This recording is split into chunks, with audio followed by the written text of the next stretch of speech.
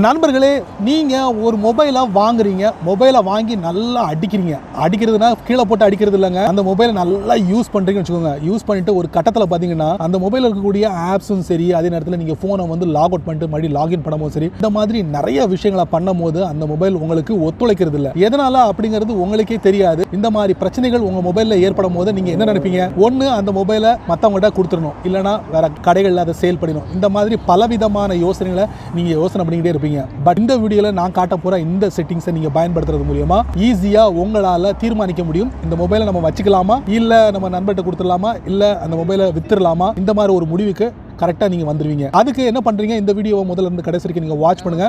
அப்போ தான் அதில் விஷயங்களை முழுமையாக தெரிஞ்சுக்க முடியும், பயன் பெற முடியும், பலம் பெற முடியும். என் பேர் சையத், நீங்கள் பார்க்குற சேனல் தமிழ் டெக் ஜிஞ்சர். வாங்க முழுமையான வீடியோக்குள்ளே போகலாம்.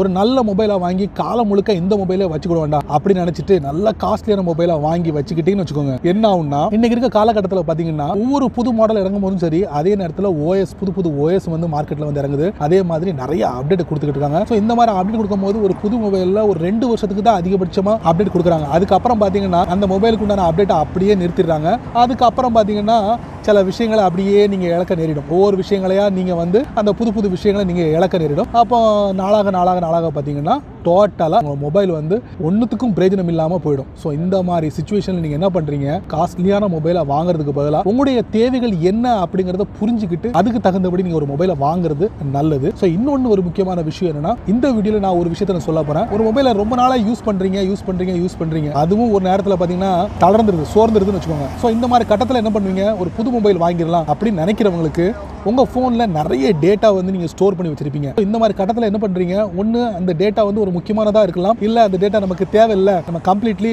டெலீட் பண்ணிடலாம் அப்படின்னு ஒரு முடிவுக்கு வந்துட்டீங்கன்னா, நான் காட்டக்கூடிய இந்த வீடியோவில் அந்த செட்டிங்ஸை நீங்கள் செஞ்சாலே போதுமானது. உங்கள் ஃபோனில் இருக்கக்கூடிய எல்லா டேட்டாவும் அழிஞ்சிடும். பட் இல்லை, என்னுடைய ஃபோனில் இருக்க டேட்டா ஒவ்வொரு டேட்டாவும் ரொம்ப முக்கியமான ஒரு டேட்டா, நான் அதை வந்து அழிக்க விட மாட்டேன், அதை பாதுகாப்பாக நான் எடுத்துக்கணும்னா ஜஸ்ட் நீங்கள் என்ன பண்ணுறீங்க? இந்த செட்டிங்ஸை நீங்கள் பண்ணுறதுக்கு முன்னாடி நீங்கள் உங்கள் ஃபோனில் பேக்கப் எடுத்து வச்சுக்கோங்க. பேக்கப்னா உங்கள் ஃபோனில் இல்லை, வேறு ஏதாவது ஃபோனில் பேக்கப்பில் எடுத்து வச்சுக்கோங்க, இல்லை உங்கள் கம்ப்யூட்டரில் பேக்கப் எடுத்து வச்சுக்கோங்க. இந்த மாதிரி விஷயங்களை எடுத்து வச்சுக்கிட்டு அதுக்கப்புறம் இந்த செட்டிங்ஸை நீங்கள் ஆன் பண்ணுறது நல்லது. கவனத்தில் வச்சுக்கோங்க. ஸோ தவறிட்டீங்கன்னா அதுக்கு நான் பொறுப்பு இல்லை. இப்போ நம்ம என்ன பண்ணலாம்? வாங்க வீடியோக்குள்ளே போகலாம். நண்பர்களையும் வழக்கம் போல் உங்களுடைய ஆண்ட்ராய்ட் ஃபோனை ஓப்பன் பண்ணிக்கோங்க. ஓப்பன் பண்ணதுக்கப்புறம் நம்ம இப்போ பார்க்க போகிறது வந்து ஃபேக்ட்ரி ரீசெட் செட்டிங் வந்து எப்படி நம்ம பயன்படுத்துறது அப்படிங்கிறத பார்க்க போகிறோம். செட்டிங்ஸ்குள்ளே போங்க. போனதுக்கப்புறம் அப்படி பேஜை ஸ்க்ரோல் பண்ணிக்கிட்டே வாங்க. இதில் பார்த்தீங்கன்னா உங்களுக்கு ஜெனரல் மேனேஜ்மெண்ட் இருக்கும், அதை நீங்கள் டேப் பண்ணுங்க. அதுக்கப்புறம் பார்த்தீங்கன்னா ரீசெட் இருக்கும், அதை நீங்கள் டேப் பண்ணுங்க. அதுக்கப்புறம் பார்த்தீங்கன்னா ஃபேக்ட்ரி டேட்டா ரீசெட் இருக்கும், அதை நீங்கள் டேப் பண்ணுங்க. டேப் பண்ணதுக்கப்புறம் பார்த்தீங்கன்னா இதில் உள்ள எல்லா விஷயங்களையும் நீங்கள் படிச்சு பார்த்தீங்கன்னா all data will be erased from your phone including your Google account, system app data, settings, download, music, picture, இந்த மாதிரி நிறைய இருக்கு. எல்லாமே வந்து அழிஞ்சிரும் அப்படின்றாங்க. You will not be able to use encrypt file on the SD card after you reset your device to factory default. இந்த விஷயத்தை நீங்க படிச்சு பாத்துங்க. படிச்சு பார்த்ததுக்கு அப்புறம் நீங்க எதுலலாம் அக்கவுண்ட் நீங்க ஓபன் பண்ணீங்கன்னா அதுவும் அழிஞ்சிரும்.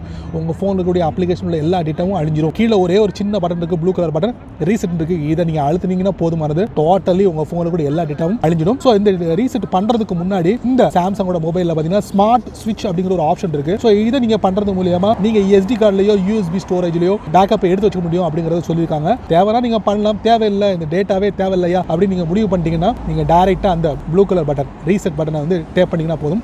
வித்தின் செகண்ட்ல உங்களுக்கு முதல்ல நீங்க போனை ஓபன் பண்ணும்போது எப்படி பாத்தீங்களோ அதே மாதிரி மறுபடியும் ஃப்ரெஷ்ஷா பாப்பீங்க. சரி நண்பர்களே, இந்த வீடியோவை நீங்க ரொம்ப பொறுமையா நீங்க வாட்ச் பண்ணிப்பீங்க. சோ இந்த வீடியோல காமிச்ச ஃபேக்டரி ரீசெட் செட்டிங் வந்து எந்த அளவுக்கு உங்களுக்கு பயனுள்ளதா இருக்கு அப்படிங்கறத மறக்காம கீழ உள்ள கமெண்ட் பாக்ஸ்ல பதிவு பண்ணுங்க. அப்படியே என்னோட சேனல் பத்தி ஒரு 2 வரி கீழ உள்ள கமெண்ட் பாக்ஸ்ல பதிவு பண்ணுங்க. சோ இந்த வீடியோல நான் காமிச்ச இந்த ஃபியூச்சர் வந்து ஒவ்வொரு பிராண்டோட செட்டிங்ஸ்லயும் வேற இடத்துல இருக்கும், அதை நீங்க கவனத்துல வச்சுக்கோங்க. சோ நான் பயன்படுத்தக்கூடிய பிராண்ட் பாத்தீங்கன்னா சாம்சங், ஆப்பரேட்டிங் சிஸ்டம் பாத்தீங்கன்னா ஆண்ட்ராய்ட் 10. இந்த வெர்ஷன் யாரெல்லாம் பயன்படுத்துறீங்களோ அவங்க இந்த ஃபியூச்சரை வந்து ஈஸியா உள்ள போய் பெர்ஃபார்ம் பண்ணிடலாம்.